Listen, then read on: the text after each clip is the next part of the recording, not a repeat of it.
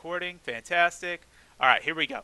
So, Algebra 2 CP, good morning. Happy Thursday morning, April 23rd. I hope you're all having a fantastic start to your day so far and had a great day yesterday as well. We had a little bit of an introduction before I started recording about any feedback that you could offer on distance learning. If you do still have any feedback that you want to offer, I know sometimes when the camera is rolling, people get a little nervous, and I totally understand that. No worries. But if you do have any feedback to offer at any time, please feel free to just reach out and do so. I know that our time spent together has largely just been spent delivering notes and trying to be as helpful as I can with my explanations. But if you want to do more, and I figured that was the most efficient way to make use of our limited time together. But if you do have any more suggestions or things that you would like to see us do in this half-hour block, always feel free to reach out and let me know with any feedback or suggestions or anything that you got. All right? So you could do so via email or send me a Google Hangouts message or whatever. All right, so that being said, a couple quick reminders. Number one, to make sure you have your microphone muted and your webcam disabled, which I'm pretty sure everybody's gotten used to that. Number two, also everybody's gotten used to making sure they fill out their attendance form in Google Classroom. One little announcement that I have for you guys today, maybe you heard this already, that on Friday, which is tomorrow, it is required that I collect attendance from you and post it in Aspen, because it needs to be recognized as like an official daily attendance thing. And the reason why that responsibility falls on me is because it's your period A1 teacher, which just so happens to be me. So what I'm going to ask is that on Friday, which is tomorrow, you do fill out that attendance form again, just like you did today. It takes 2 seconds, but make sure you do it on Friday as well so I can log your attendance in Aspen. I'm not going to require you to check into a Google Meet or anything like that. Just go ahead and fill out that attendance form. I will send you an email reminder that asks you to fill out the attendance form, and I would ask that you fill out that attendance form by 9 a.m. And that is not a rule that's coming from me. That is a rule that's coming from above me. But by 9 a.m., you should fill out that attendance form. I'll send it out at like 7 in the morning. Not that I anticipate anybody's going to be awake at 7 in the morning, probably myself included. But I'll send it out around 7. Please try to just log in to fill in your attendance by 9 o'clock, and that would be great. It's just A1 that's taking attendance. Absolutely, Luke. Yep, he said it's just A1. Yes, just period A1 that's taking attendance tomorrow. Just to make sure that you are here, you're engaged, you're actually doing something. So that's really what it's for. Okay, you're present for the day. All right. So sort of the logistical reason for that is in order for it to be recognized as an official daily attendance, it needs to be logged with Aspen. In order for a teacher to log it into Aspen, that has to be your first period of the day. It's registered that A1 is the first period of the day. So, long story short is that your A1 teacher needs to log your attendance. So just make sure you fill out that form tomorrow. I'll send you an email to remind you. All right, long-winded introduction out of the way. Let's go into to some examples of graphing rational functions. Today, after class, you do have your first assessment of the fourth quarter. I don't even know if I should call them progress assessments. They're really just assessments. God forbid I go with a crazy term that may be way out there, but I'm going to maybe call it a quiz. Oh boy, a quiz. So regardless, though, you do have your first assessment. It is going to be sent to you via email. It's scheduled to go out at 10:30. Right at the end of class. It is 4 problems on graphing rational functions. Just like you did in the past, you can do out your work on paper, take a picture, and send it to me. You could print the actual assessment. If you don't have access to a printer, you could just do it on a separate piece of paper. That's fine too. Just make sure that you get that to me by Sunday night at 11:59 p.m. The reason for the Sunday night deadline is so that on Monday I can wake up and I can grade your assessments and get feedback to you, prior to the start of class on Tuesday. I do think that is more than a reasonable amount of time to get the assessment done. That's Thursday afternoon plus Friday plus Saturday plus Sunday to do 4 problems. So that being said, I am not going to accept any late assessments. So do make sure you get it Sunday, 11:59 p.m. The reason I can't also accept late assessments is because I want to post the answer key so you can study from the answer key and all that stuff. So if the answer key is already uploaded and then you're like, hey, Mr. Giorgio, here's my assessment, it's like a little fishy there. So in any case, that's what we're doing. Make sure you get that done. It will be in your inboxes in just about 20 minutes. So let's take the rest of our time to actually go through some problems together. I have 4 problems that I'd like to show you on graphing rational functions. It should really just try to hammer home all the points that I've brought up previously. But if you do have any questions as I'm going through any of these problems, please ask, because this is exactly what your assessment is going to be on. All right, so let's do some examples together. Okay, starting with something like this. I have f of x equals 3x divided by x plus 2 and then minus 1. All right, and I'm asking you to graph that rational function. Now, you already know that it's a rational function because there's an x in the denominator. So as soon as you see that, I should be trying to find my asymptotes. By that I mean you have your vertical asymptote and you have your end behavior asymptote. The vertical asymptote for this function here would be x equals -2, because if you notice, -2 plus 2 is what causes that divide by 0 case, and that's bad. We can't divide by 0. That's why it creates that weirdness of an asymptote. Okay? In order to find the end behavior asymptote, I compare the degree of the numerator and the denominator. The degree of the numerator is 1, because it's x to the first power. The degree of the denominator is also 1, x to the first power. Therefore, they have the same degree. When the function has the same degree, we take the leading coefficient of the numerator divided by the leading coefficient of the denominator and then tack on the vertical shifts. So here it would be leading coefficient of 3 divided by leading coefficient of 1, which is 3 divided by 1 is 3, and then minus 1 is 2. So it should be y equals 2. Okay? Does everybody understand how to find the vertical asymptote and end behavior asymptote? Very, very important. It's the start of every rational function graph, so it's important that you know how to do that. All right, moving on. And if you do have a question, again, just ask. Okay? Now I can go ahead and sketch my actual graph. So let's see, something like this. Something like this. Notice I left a lot of room kind of up top and on the left side because I know my vertical asymptote is at -2, meaning it's going through this part of the graph. And my end behavior asymptote is at 2, going through this part of the coordinate plane. So I know, like, I'm going to be working in this space over here. I don't need to put a lot of space over here and waste space on my paper. So that being said, I plot my asymptotes. Again, make sure you do not confuse the vertical and end behavior asymptote. Vertical goes up and down like this. End behavior goes left and right like this. All right, so the vertical asymptote is here. End behavior asymptote is here. Now I can go ahead and test some points to actually see what my graph looks like. So since my vertical asymptote is at -2, I go ahead and select 2 values from the left and 2 values from the right to plug into a table of values and figure out what they look like. So 2 values from the left is going to be -4, -3. 2 values from the right, -1 and 0. So we're going to plug in -4, -3, -1, and 0. And those points should give us a good visual of how to draw my curves such that they are approaching but not touching the asymptote. So let's actually do it. -4 goes into my function. Again, when there's 2 variables, one on the top and one on the bottom, it's often easier to write it out rather than do it in your head. On the top, in the numerator, I'm going to get 3 times -4 is -12. In the denominator, -4 plus 2 is -2, and then minus 1. -12 divided by -2 is +6, minus 1 is +5. So if I graph that, that's going to be at 1, 2, 3, 4, 5. -3 goes in now. In the numerator, I get -9. That's -3 times 3. In the denominator, I get -3 plus 2, which is -1. Then minus 1. So I get +9 minus 1 is +8. So I get a point at -3, 1, 2, 3, 4, 5, 6, 7, 8. Right up there. Next, we'll do the other side. -1 goes in. 3 times -1 is -3. In the numerator. In the denominator, -1 plus 2 is 1, and then minus 1. So -3 divided by 1 is -3. Minus 1 now is -4. 0 goes in. So I have a point right here, by the way. 0 goes in. 3 times 0 is 0. In the denominator, 0 plus 2 is 2. Minus 1. So I get 0 minus 1 is -1. Okay.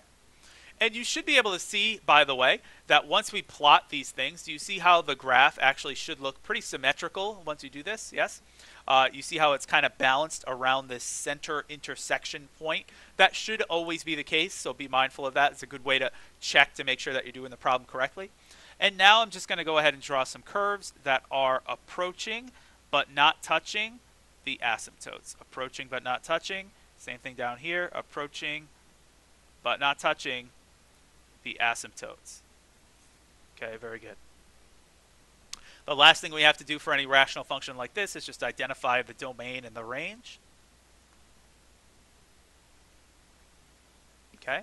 Again, your domain is where the graph is positioned with respect to the x-axis. So how far to the left does it go? How far to the right does it go? It does go forever to the left, hence that arrow, and forever to the right, hence that arrow, but it skips over this x-coordinate of -2. So your domain is -infinity to -2, union -2 to infinity. And your range follows a similar pattern, but it just skips over the end behavior asymptote. It goes down forever, it goes up forever, but does not include +2. So it's -infinity to 2, union 2 to infinity. And this, by the way, is exactly what you're going to be expected to do on that assessment coming your way in about 15 minutes. Does anybody have any questions, comments, concerns about that example in particular? No questions? Feeling good? Let's do another one. If you do have a question, though, feel free to interrupt. Okay. How about another example like this? We got -2 over x minus 3 and then +4.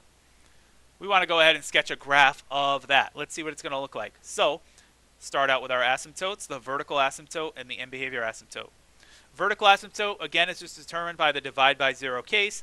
I look here, I see what value for x would be very bad to plug in, what would result in dividing by 0, and hopefully you can see that it would be +3, because +3 minus 3 would be 0, and I wouldn't be able to progress from there at all, so my vertical asymptote is x equals 3. My end behavior asymptote, now I compare the degree of my numerator and denominator. The degree of the numerator, notice, is 0 because there are no x's in the numerator. The degree of the denominator is 1 because I have x to the first down on the bottom there. So therefore, the degree of the denominator is larger. When the degree of the denominator is larger, your end behavior asymptote is 0 from this chunk plus the vertical shift of 4. So it's y equals 4. Does everybody understand how we determine the vertical and end behavior asymptote? I'll ask just this one more time, because now you got one where they're the same and one where the bottom's bigger. Feeling A-okay about that? All right, cool. Now I can go ahead. Oh, Caden says, confused on end behavior asymptote. Well, let me try to explain it again. Okay? I think these notes are the best things to help out here. So looking at the top one, let's go through that top one again first. Okay? In order to find the end behavior asymptote of these functions, we compare the degree of the numerator and the denominator. And degree meaning what exponent is x raised to. Okay, what's the highest exponent that you see for x? So in the numerator, the degree of the numerator for our first example we did today was 1 because you had x to the first. That's the biggest exponent you see.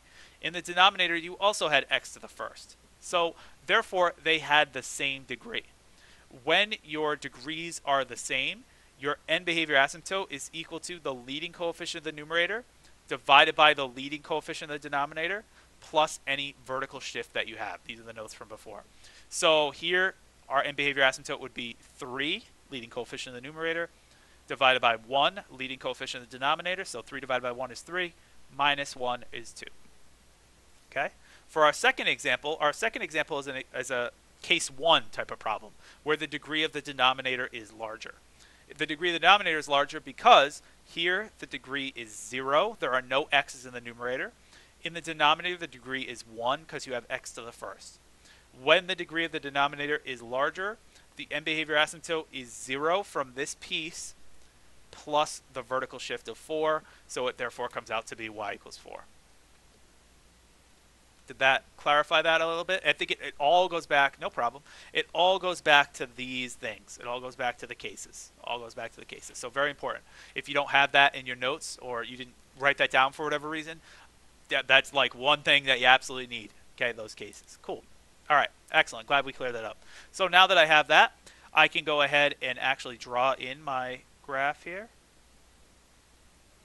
Again, notice I'm kind of going to leave a lot of room on the top because I see that my end behavior asymptote is y equals 4 right here. So I know I'm going to be working like up here in this region, and my vertical asymptote is x equals 3. So just a little pro tip to save paper and save space. All right. Now we can go ahead and create a little chart over here, a little table of values. Since my vertical asymptote is positioned at x equals 3, I want to plug in 2 points to the left and 2 points to the right just to get a picture of what my graph is looking like here. Are the curves up here? Are they down here? Is it over here? Is it over here? You don't know until you actually plug in points. So I'm going to plug in 1 and 2.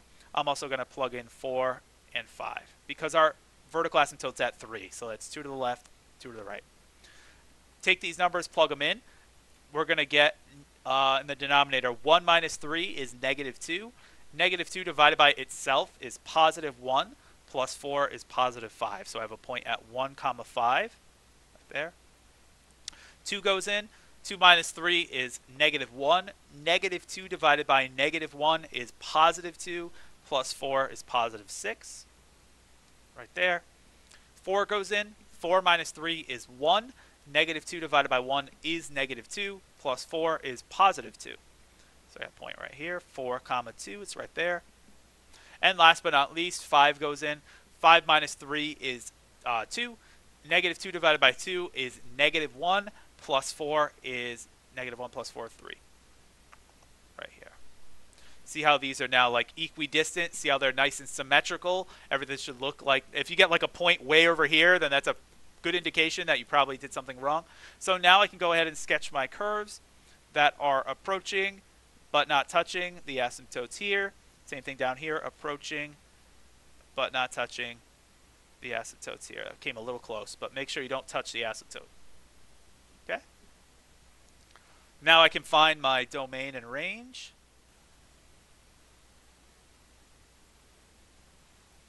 My domain here, again, includes all the values except my vertical asymptote of 3. So it would be negative infinity to 3, union 3 to infinity. And the range would be all the values to negative infinity, all the values to positive infinity, except for my end behavior asymptote of 4, negative infinity to 4, union 4 to infinity. Okay? Any questions, comments, concerns about that? Or feeling great? So far, feeling A-okay. All right, that's fantastic. That's fantastic. Guess what? We got plenty of time for another one. So let's jump into another one. All right. What do we have here? Ooh, I like this problem. How about this? I mean, I like all the problems, but this one in particular is pretty nice. X divided by x plus 3. Just like that. X divided by x plus 3. Deceptively simple, right? Seems like, oh, this isn't that bad. There's not even a vertical shift, but we'll see what happens. All right, let's start with our vertical asymptote. Vertical asymptote here would be very clearly negative 3 because negative 3 plus 3 would result in dividing by 0, and dividing by 0 is very bad. We can't do that. That's why it makes the asymptote. Next, we have our end behavior asymptote. End behavior asymptote, to find it, we compare the degree of the numerator and the degree of the denominator. The degree of the numerator is 1 because we have x to the first. The degree of the denominator is also 1 because we also have x to the first. Therefore, they have the same degree. When you have the same degree, the end behavior asymptote is a fraction, the leading coefficient of the numerator divided by the leading coefficient of the denominator plus the vertical shift. Well, there is no vertical shift, so it's just the leading coefficient here, 1, divided by the leading coefficient here, 1. So your end behavior asymptote is y equals 1. Okay, because it's 1 divided by 1. All right. Now I can go ahead and sketch a chart. Sketch a graph. I have, let's see here, trying to draw this best as possible. Something like that's probably pretty good. I may have to extend it down a little bit more. We have our vertical asymptote at negative 3. Right there. We have our end behavior asymptote at y equals 1. That's right there. And now I can go ahead and test some points. Let's make a little table of values. That was not my straightest line there. Let's pick some values to test for this function. I know that since my vertical asymptote is positioned at negative 3, I'm going to plug in 2 values to the left and 2 values to the right. So we got negative 5, negative 4, negative 2, negative 1. Hopefully everybody understands now how we're picking those values. It's literally just counting. We're just counting on the x-axis to see, oh, let's plug in some values on this side, and let's plug in some values on this side. Let's plug them in now. Negative 5 goes in. In the numerator, we just get negative 5 by itself. In the denominator, negative 5 plus 3 is negative 2. Negative 5 divided by a negative 2 is going to be positive 2.5, or 5 halves, right? So I got a point at negative 5 comma 2 and a half, right there. Try to do the best you can with labeling it. Negative 4 goes in. In the numerator, I get just negative 4. In the denominator, negative 4 plus 3 is negative 1. Negative 4 divided by negative 1 is positive 4. So we got 1, 2, 3, 4 right here. Again, before you even draw in your curve, since we drew in those guidelines of the asymptotes, you should be able to visualize how your function is going to look. You should be like, ooh, I could see that my function is going to kind of look like that, right? Approaching but not touching. Yes? Now we'll take these values and plug them in. Negative 2 goes in. I get negative 2 on top. In the denominator, I get negative 2 plus 3, which is 1. Negative 2 divided by 1 is negative 2. It's going to go right here. Again, you notice the symmetry that's going on with these points. Very important. Negative 1 goes in. We have negative 1 in the numerator. We have negative 1 plus 3, which is positive 2 in the denominator. So I get negative 1/2, or negative 0.5. Right about there. And if you take a look at that, again, you should be able to already see in your mind how these curves are going to look. They're going to approach, but not touch. The asymptotes here. Approach, but not touch. The asymptotes here. Okay? Questions about how that's done at all? As I do the domain and range, think about your questions as I do domain and range. Okay? So, I don't know why I wrote them out next to each other like that. That's okay. The domain, all your x values to the left, to the right, it just excludes your vertical asymptote. It's negative infinity to negative 3, union negative 3 to infinity. See, we adapt. We can make it work. The range, all the values going down, all the values going up, just not that horizontal, or sorry, not that end behavior asymptote. It's negative infinity to 1, union 1 to infinity. Literally just skipping over that value of 1. It's all real numbers except 1. Okay? All right, what do we got? About 4 minutes to go. Does anybody have any questions, comments, or concerns? All righty. I have a question. What's up? Could you just explain the domain and range? Because that's like the one thing I don't know exactly how to find. Aiden, absolutely. I got you covered. So, domain and range. So remember that domain means how far to the left is the graph going, how far to the right is the graph going. Where is the graph positioned relative to the x-axis? Well, if you take a look here, the graph is extending to the left forever, because that's what the arrow is doing, and it's extending to the right forever, that's what the arrow is doing. So it seems like it should be all real numbers, but the one value it doesn't include is this negative 3. Do you see going left and going right? It's like it hits this wall here, where it doesn't actually ever hit that x value of negative 3. So that's why the domain is everything less than negative 3 and everything greater than negative 3, just not negative 3 itself. The range follows the same pattern, where I'd say, yes, it is going down to negative infinity. Yes, it is going up to positive infinity. So it seems like it should be all real numbers, but it makes this jump here. And that jump occurs at y equals 1, where the end behavior asymptote is. So your range is all real numbers less than 1 and all real numbers greater than 1, just not 1 itself. In short, the vertical asymptote is where your domain skips a beat, and the range is where your end behavior asymptote skips a beat. Did that make more sense now that I explained it? Yeah, thank you. Oh yeah, no problem. No problem. Does anybody else have any other questions or comments or anything like that? We got about 2 minutes to go. Everybody else is feeling good. Hopefully that clarified domain and range, which is good. Hopefully you got a good exposure for a couple problems here. One more problem I want to show you. I don't want to do it in its entirety because that would take too long. But I just want to make sure that I explain, or maybe just point out. Maybe you already know this, but just point out, suppose you had a problem like this. This is the last one that I planned for today, right? What would actually be the vertical asymptote of that problem? What value, if I plug it in for x, would result in dividing by 0? you might be like, well, there's no like +1 and there's no -2. Like, how am I supposed to tell? Well, really, it's just the simplest case of x equals 0, right? Your vertical asymptote would be the y-axis itself because there's no shifting going on in the denominator at all. All right, so I just wanted to make sure I clarified that point. Your end behavior asymptote for this one, by the way, would be -4 because the degree of the denominator is larger, so it would just be that vertical shift of -4.